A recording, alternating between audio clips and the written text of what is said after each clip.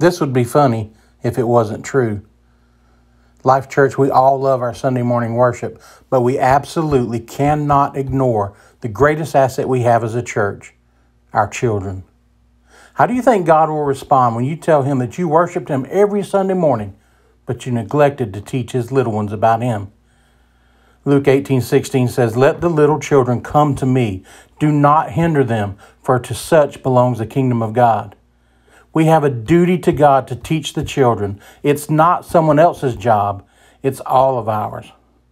There are things we are gifted to do. Then there are things that we are commanded to do.